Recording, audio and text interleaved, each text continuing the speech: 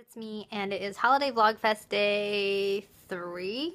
I don't know where the days keep going. I can't believe there's only like 22 days till Christmas. Well, actually less than that technically for us because we're celebrating Christmas early with my parents, because as more spouses marry into the family, the more complicated family get-togethers get, because everybody has, you know, other family that they need to be with. But anyways, time is just going by way too fast.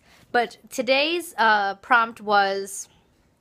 Excuse me, I'm burping. I don't know what's wrong with me today. I was burping in my tutorial earlier, and I'm so sorry. I'm such a gross person. Today's prompt was, what gets you into the holiday spirit? For me, it would have to be a mixture of a couple of things. Definitely the weather. We live in the Midwest. I love snow. I love waking up to just, I don't know, everything seems brighter when there's snow on the ground. And living in the Midwest, when it gets dark by like, 4 o'clock in the afternoon, I get very bad seasonal depression. You guys know I'm very susceptible to depression to begin with, and it's just terrible. Like my husband is actually trying to get me to go tan like once a week just to get some D in my skin. I mean, I take D supplements and B12s, but it can only do so much. But anyways, so when there's snow on the ground and it's sunny out, I feel like it just makes the whole everything seem so much brighter and happier and reflective, and I just love it.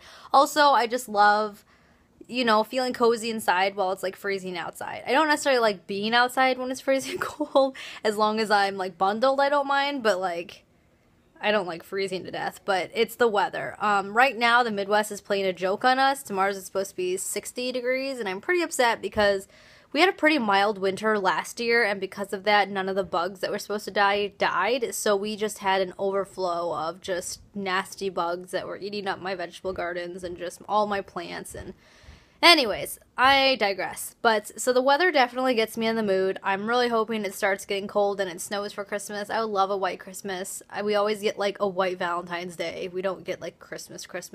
And then other things would be, like, lights outside of people's houses. All my neighbors are starting to put their lights up. We are not going to put lights up this year. Again, we're just trying to have as low-key of a winter as possible.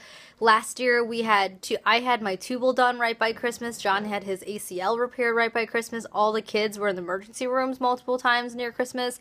We're trying to take it easy this year, and we're trying to concentrate on what's most important, which is family. So we're not going to decorate the outside of our house. We're just going to enjoy everybody else's. I sound like such a Grinch. No Christmas tree, no decorations outside, and yeah. I do hang wreaths, though.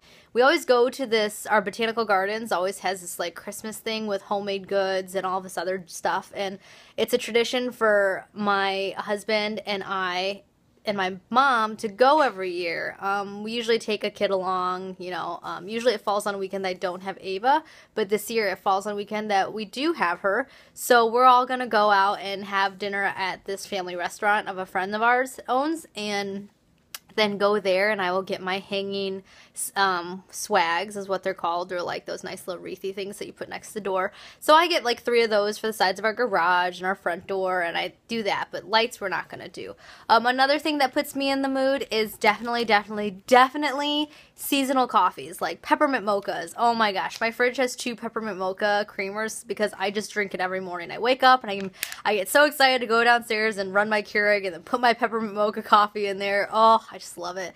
Another thing would have to be the Christmas tree, but sadly, again, we're not going to get a Christmas tree this year, and I got some flack from people, and I think it's really funny because it's my kids. Like, we're going to have a Christmas tree at my mom's, but she lives down the street, and I think it's funny how people feel like they need to tell me that I'm, like, ruining my kids' Christmas. Like, it's my choice, and I understand that, like, kids need to learn not to touch things, but when it comes to safety and my sanity, I'm just not willing to risk it this year. So, yeah. I gotta go because I'm almost reaching 5 minutes. I will talk to you guys all tomorrow. I did a tutorial on my cowls and scarves. If you want to see that, I uploaded it a little bit earlier. It's super long, though, so I am not offended if you don't want to watch. But I'm gonna let you go. Bye. Real quick, I needed to show you the giant panda that is sitting in our living room. My oldest niece asked for the giant panda from Costco is what she asked for. So Auntie Kelli, of course, had to go and get it. Her parents are going to kill me. I don't know what they're going to do, actually, because I didn't think it was going to be this big. it is huge. You can just see it sitting in my chair, and it's just a giant. Like, it's literally a giant panda.